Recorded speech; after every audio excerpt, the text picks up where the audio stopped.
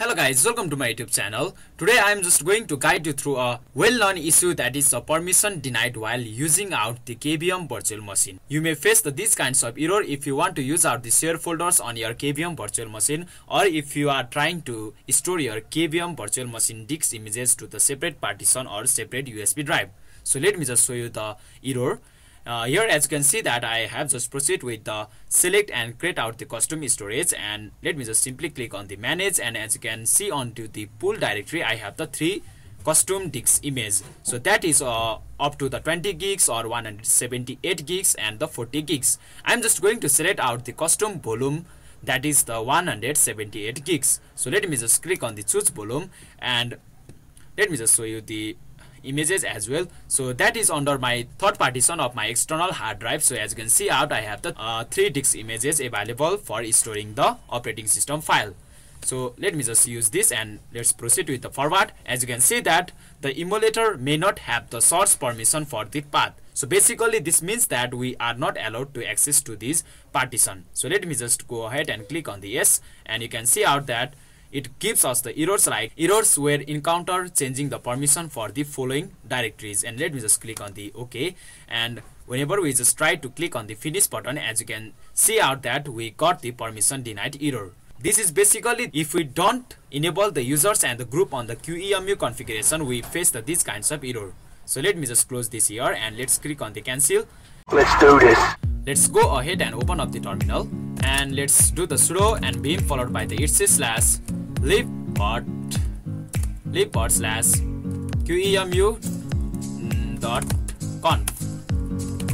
and search for the string that is the user. So let's go ahead and search for the user.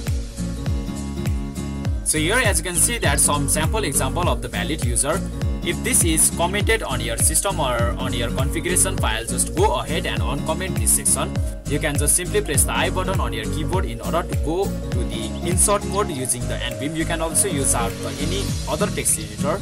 So let's just uncomment this, and there might be the different user, just replace it with your current user. And under the user section you may also find the group section. Just uncomment the group section as well and replace the group with the libport. So that was quite easy. Let's just save it and exit it. Now we just have to reload our libport daemon. So that will be the sudo systemctl restart libport d. So that was quite easy.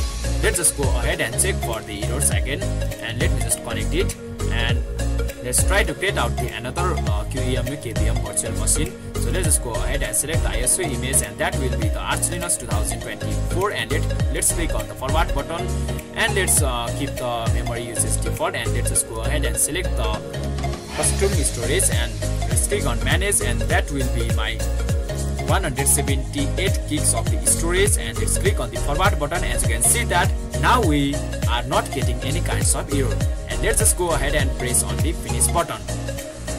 So boom, we have successfully tackled the errors, and we are being able to create out the virtual machine. So if you are facing these kinds of error while using the share memory or the share folders to our KVM virtual machine, you can also face those kind of error like this.